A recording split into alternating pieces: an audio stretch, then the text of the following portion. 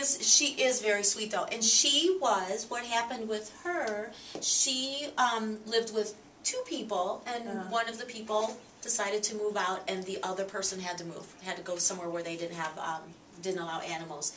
So she ended up here. She is sweet when it's one-on-one and when it's on her terms. She's very playful. So she's a lot of fun. She's a very fun cat. Just doesn't like other cats and doesn't like to be held. And she doesn't like dogs either. So. And right now, I think she's feeling a little grumpy right now because she was just taken out of the get acquainted room. So she went from having that big space and being surrounded by a bunch of cats, and now she's back in her little house. So she's a little on the grumpy side right now.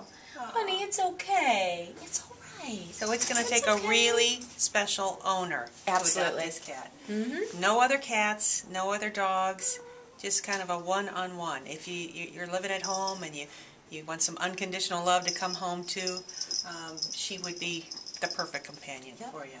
And she is very playful. And if I'm thinking right, I think she likes the feather wands, the little wands to play with. So do mine. She will get crazy with those. She can be a lot of fun.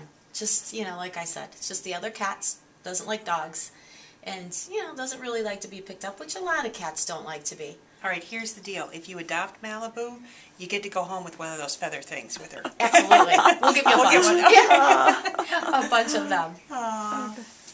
Malibu.